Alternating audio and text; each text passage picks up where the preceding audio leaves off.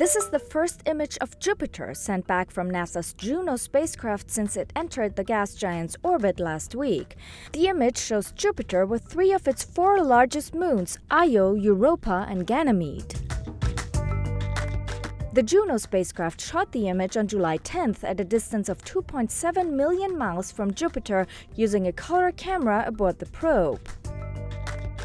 Juno spent almost 5 years traveling to Jupiter, which is about 365 million miles from Earth, when the 2 planets are at their closest point.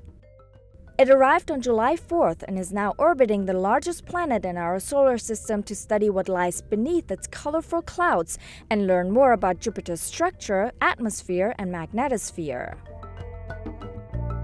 The probe is scheduled to take the first high-resolution image of Jupiter on August 27th, when Juno makes its next close pass to the planet. The mission will end in early 2018, when Juno will deliberately crash into Jupiter after 37 orbits around the massive planet.